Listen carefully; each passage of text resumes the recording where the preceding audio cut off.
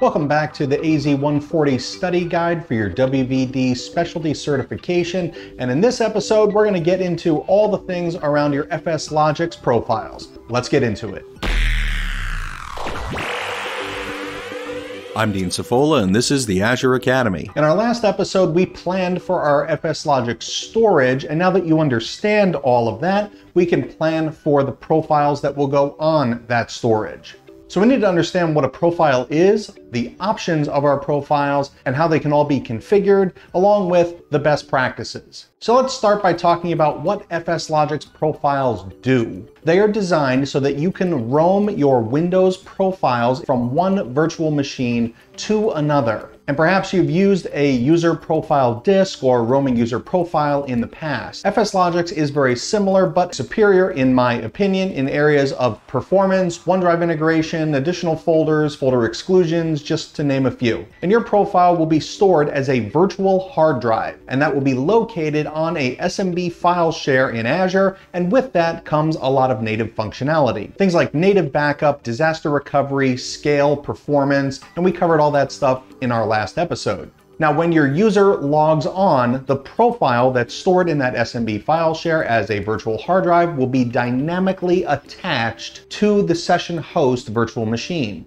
Once the profile is attached to the VM, it appears and functions exactly like a native user profile. So what does all that mean for you? It basically no longer matters which virtual machine your user lands on in your host pool, because all of their files and settings will come with them, and those files and settings think that they're all part of a normal, standard, local Windows profile, and everybody's happy. And this also means that when you need to upgrade your VMs and replace them with newer models, or you've lost a VM for some reason, no worries, because your user data is safely stored somewhere else. And the next VM that they go to log on to, their profile will be mounted and they're good to go. Now, there are lots of different features in FSLogix, and if you've used it in another kind of VDI environment, you might be thinking that you should implement it the same way in WVD. But I want you to think differently. So let's talk about the specific things you need to consider when planning your profiles.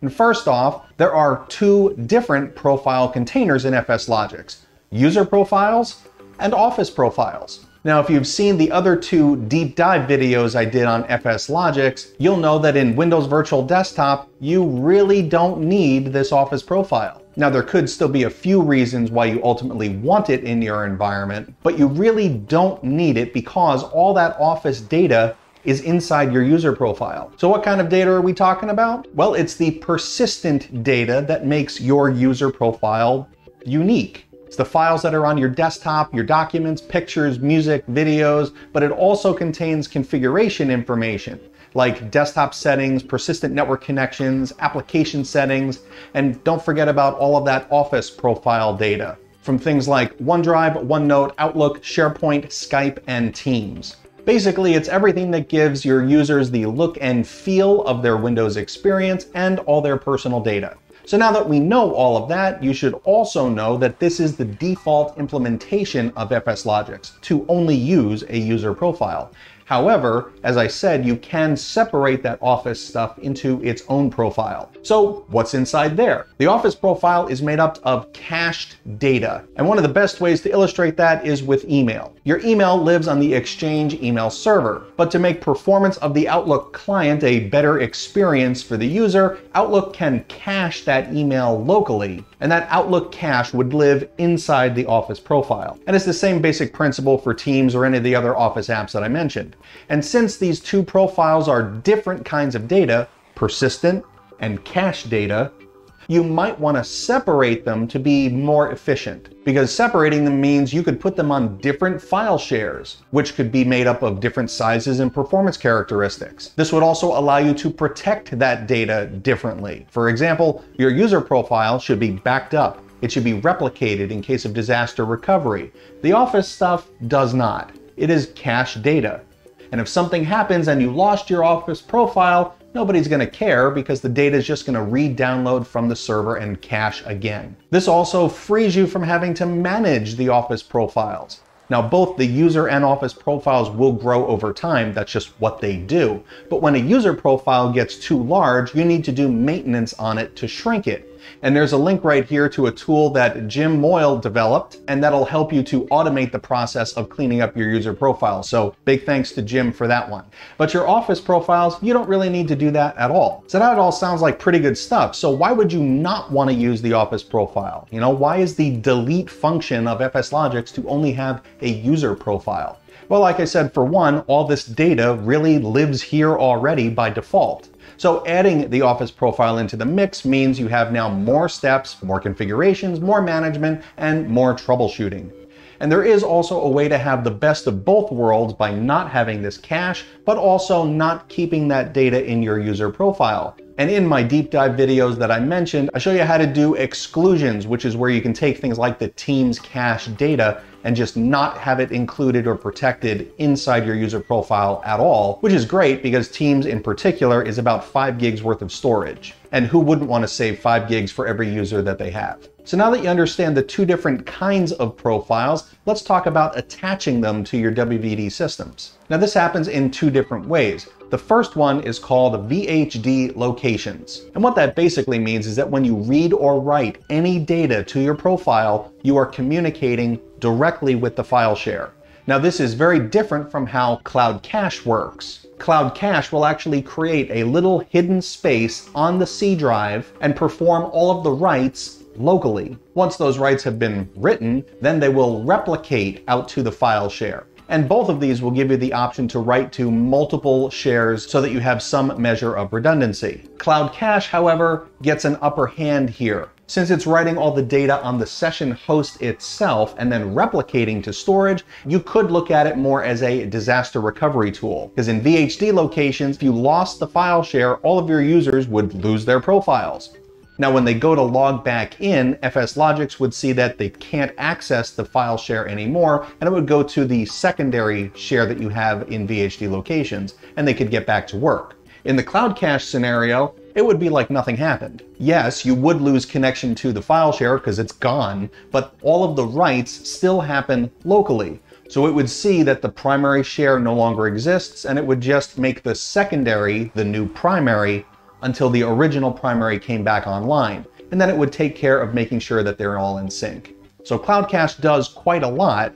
And because of that, that's the one downside of Cloud Cache, is that it does take longer for each user to log on to their session by a couple seconds. Now, the one thing to consider here is that if the outage happens for too long and you don't have any secondary shares, couldn't you fill up the C drive? Well, in theory, yes, you could. But like I said already, the easy fix is to have more than one file share. And if you're doing disaster recovery in your scenario, you should have that set up already. So no problem. But another thing to consider in Cloud Cache is local C drive performance. In Azure, all drives have a specific size, and that size gives them certain performance characteristics. So all things being equal, 10 users with Cloud Cache writing their profile data to the C drive will have half as much impact as 20 users would. I mean, that's just simple math. So if you're thinking with going with Cloud Cache and are planning on some high density numbers, consider the size of your C drive. You may need to bump it up so that you get the performance locally that you need. And if you might be thinking at this point, well, why don't I just get another drive and put that on the system and have Cloud Cache right there? I mean, that'd solve the problem of not taking down the C drive, right? And yes, you would be correct. However, I don't generally recommend this, because having another disk in the mix means more management cost, and it's just one more thing that may go wrong. And why would you do that to solve the problem when you could, in your provisioning templates that I'm sure you're using and automating, you could just change a single number and increase the size of your C drive to whatever levels of performance you want, and then you don't have to think about it. So let's switch gears here a little bit, because there are 3 different kinds of host pools, which means there could be 3 different types of users. And I've said it before and I'll say it again, the best practice here is to have one host pool to one file share.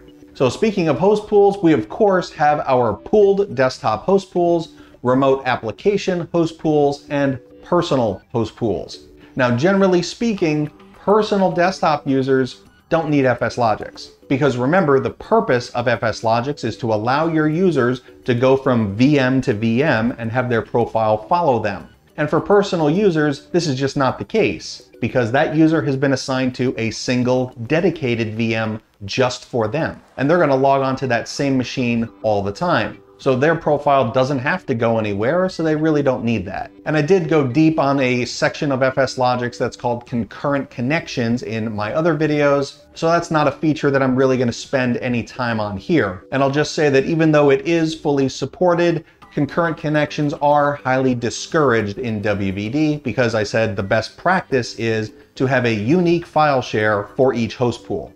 But let's move on and talk about remote app host pools. Should you use FSLogix here? That's really going to depend on the applications that you're hosting. See, there's two different kinds of applications, basically speaking. Those that are presented as is, and those that can be personalized and configured. Take a web browser, for example. You don't need to customize a web browser for it to work. All of the configurations and extensions could even be set up by IT centrally for everybody. However, you can have a more personalized experience logging into that web browser that gives you your own look and feel and your favorite bookmarks and all that stuff. And if you want that second experience, the only way to preserve that is to have a profile that maintains that data. So always remember to consider your applications when thinking about remote apps and your profiles. Then we have our pooled desktop users, and this is generally the FSLogix Hero solution. But I'll also say that it depends on what the users are doing. For example, if your WVD environment is set up for nothing more to be a jump host into your existing environments, then no profile needed.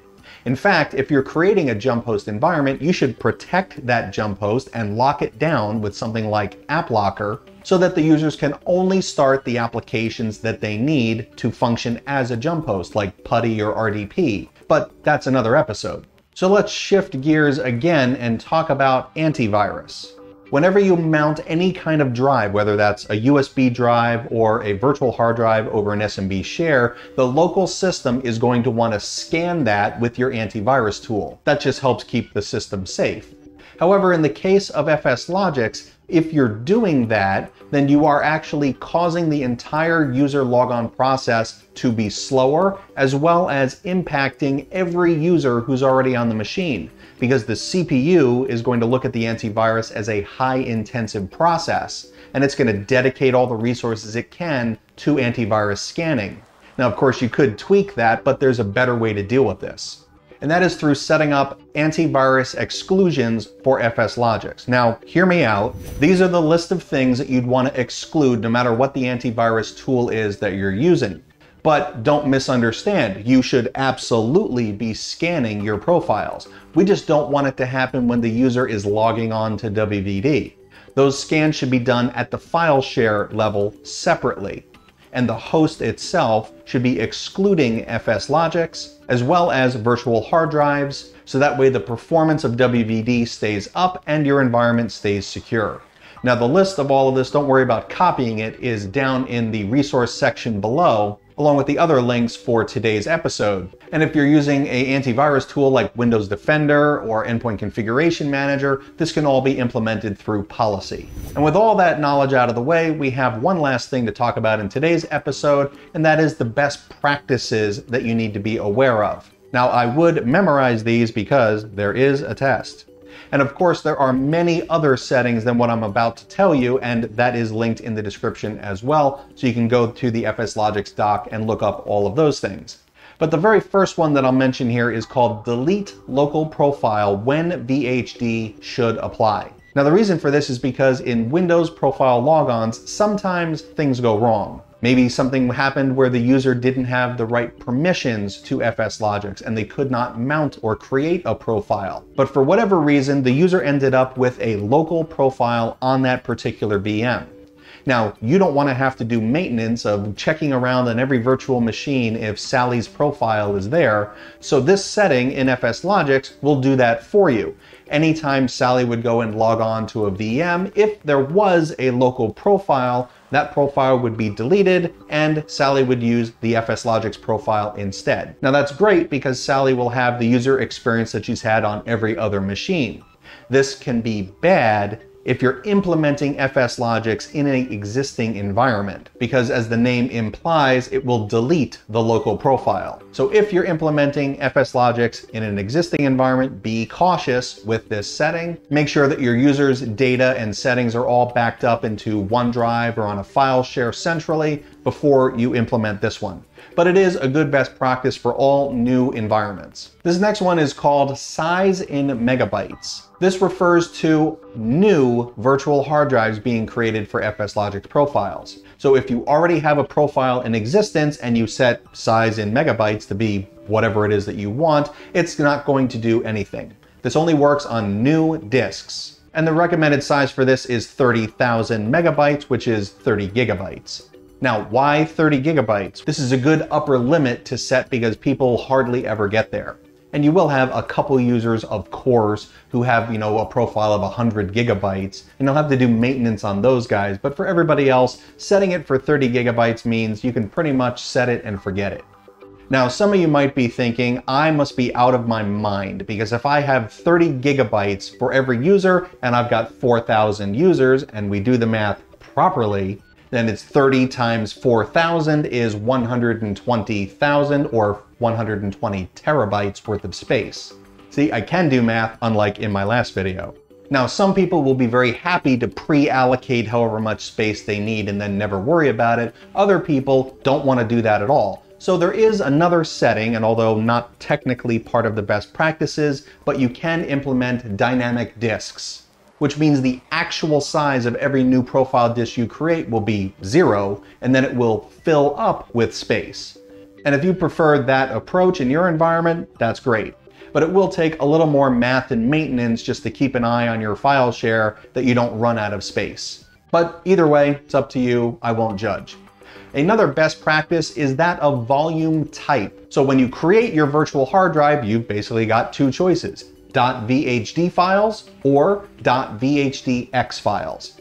Now the best practice choice here is .vhdx. For one, it's a newer format. For another one, it allows you more capabilities with PowerShell and maintenance, and you can also implement those dynamic disks.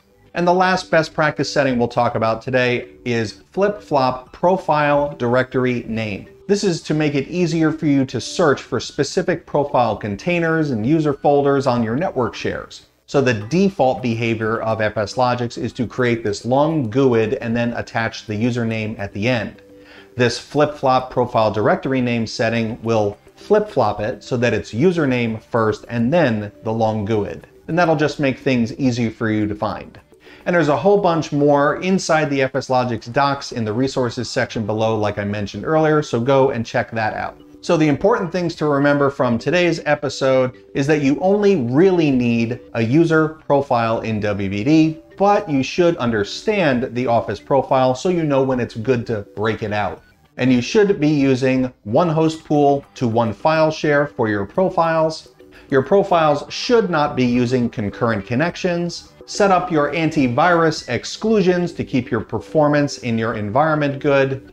And always configure those best practice settings and make your decision if you want to pre-allocate everything with size in megabytes or use dynamic disks. And in both situations, you should be using .vhdx files and flip-flop that directory name to make things easier to find. And in your new WVD implementations, always use that delete local profile when FSLogix is found, but consider carefully before you implement that in an existing environment. And there's a couple more things that you should always use, like the subscribe button, the like button, the share button. And the more that all of you click on those things, that tells YouTube that you like my content, and it should be shared out with more people, which just helps the Azure Academy to help more of you.